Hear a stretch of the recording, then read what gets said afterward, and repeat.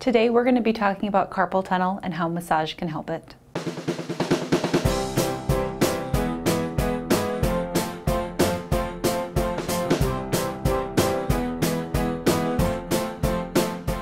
Hi, I'm Tammy and I'm a massage therapist here at Bloomington Wellness Center.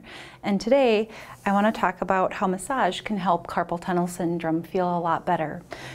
On the flexor side of the wrist, there are 9 tendons that come down and the median nerve through the tiny little carpal tunnel, which is about the size of your index finger.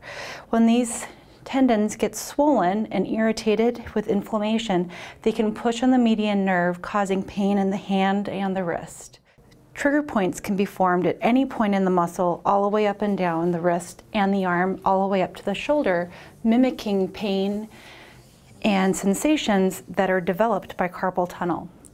One of the problems that I find imitates carpal tunnel syndrome the most is people that work at keyboards and constantly have their hands in a flexed position or extended position.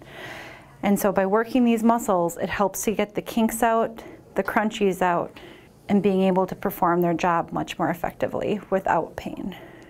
Massage helps the tendons to release their pressure and release inflammation so that they don't push on the median nerve. This releases some of the pain and the tingling and tenderness that people experience in their hand. More often than not, I don't find the symptoms in the actual carpal tunnel.